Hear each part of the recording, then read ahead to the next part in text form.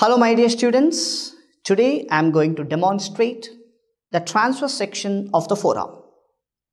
This section is taken in the midway between elbow and the wrist joint to show various compartments of the forearm. On the medial side, just beneath the skin, there is a superficial vein which is the basilic vein. And when you see this cross section of the middle of the forearm, we can identify two important bones, ulna and the radius. Ulna on the medial side and radius on the lateral side. So in between the ulna and the radius, the structure is called as interosseous membrane, which is also seen clearly.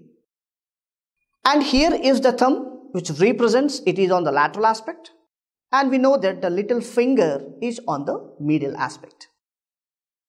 So to understand the anatomy well, you should know that the forearm is divided into two compartments, anterior compartment and the posterior compartment.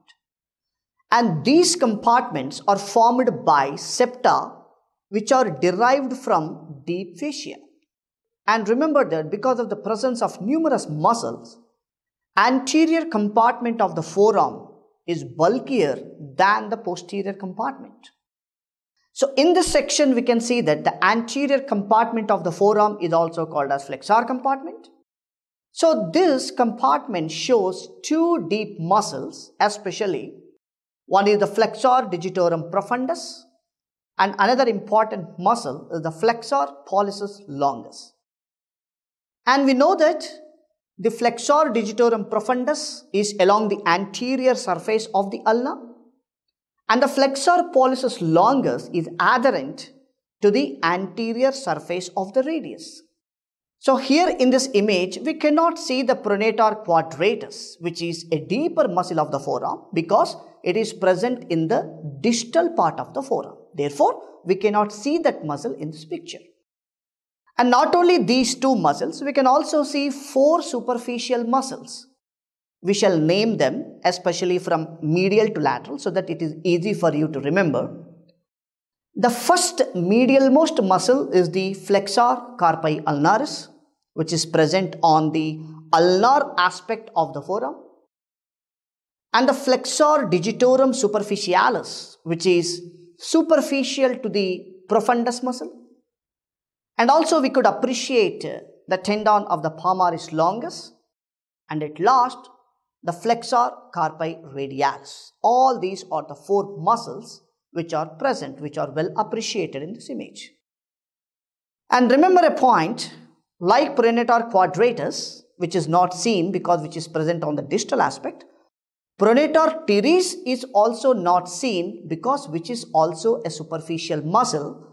And in this section, we cannot see this because it is taken below the insertion of the pronator teres. Therefore, the two important muscles called as pronator teres and pronator quadratus cannot be seen in this picture. Along with flexor carpi radialis, on its lateral side, a neurovascular bundle is seen which comprises of radial artery and superficial branch of the radial nerve, which are underneath the brachioradialis muscle. And remember a point here, that the superficial branch of the radial nerve provides sensory innervation to much of the back of the hand. And the nerve which is present deeper to the flexor carpi ulnaris is the ulnar nerve. So we know that the ulnar nerve supplies flexor carpi ulnaris and also the medial half of the flexor digitorum profundus, because the lateral half is supplied by the median nerve and rest of all the muscles of the anterior compartment are innervated by median nerve and its deeper branch known as anterior interosseous nerve. And let us concentrate on the artery which is seen here. The artery which is seen on the lateral side of the ulnar nerve, that is in relation to the flexor digitorum profundus, is the ulnar artery. And we know that the radial as well as the ulnar arteries are the terminal branches of the brachial artery. And another neurovascular bundle is seen in front of the interosseous membrane, which contains anterior interosseous nerve and anterior interosseous artery. So what is the anterior interosseous nerve here? Anterior interosseous nerve is the deep branch of the median nerve which supplies deep muscles in the flexor compartment except medial half of the flexor digitorum profundus, which is supplied by the ulnar nerve. And in the distal part of the forearm, the anterior interosseous artery pierces the interosseous membrane to reach the extensor compartment. Now let us understand the posterior extensor compartment after discussing in detail about the anterior flexor compartment. So the two deep muscles which are seen along with the bones are extensor pollicis longus and abductor pollicis longus. These are the two muscles. So the extensor pollicis longus is adherent to the ulna, and another important muscle which is abductor pollicis longus is along the radius. So let us try to see the arrangement of muscles in superficial extensor group. Try to learn these muscles from lateral to the medial side.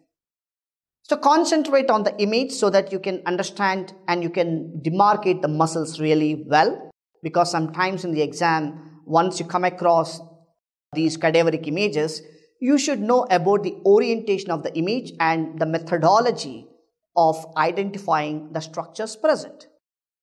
So the lateralmost muscle is a brachioradialis. Remember, the lateralmost muscle is brachioradialis. And the muscle along the posterior aspect of the radius is extensor carpi radialis longus. And the next one is extensor digitorum. And then the muscle is the extensor digiti minimi. And the one next to the ulna, we know that it is extensor carpi ulnaris. So these are the muscles which are arranged from lateral to the medial side. So there is a neurovascular bundle in the posterior compartment too, that is in the facial plane between superficial and deep muscles of the posterior compartment, which mainly consists of posterior interosseous nerve and posterior interosseous vessels. So let us talk a few points regarding the posterior interosseous nerve here. So the posterior interosseous nerve, which is otherwise called as dorsal interosseous nerve, which is the nerve of extensor compartment of the forearm, which supplies most of the muscles in the posterior compartment except anconeus, brachioradialis, extensor carpi radialis longus, because these are innervated by radial nerve. So remember, it is the continuation of the deep branch of the radial nerve, and superficial branch and posterior interosseous nerve, that is deep branch, are the two terminal branches of the radial nerve. So this you can study in the radial nerve video. And by this, we have completed successfully about demonstrating the beautiful cross-section image of the forearm in its midway. Thank you so much for listening.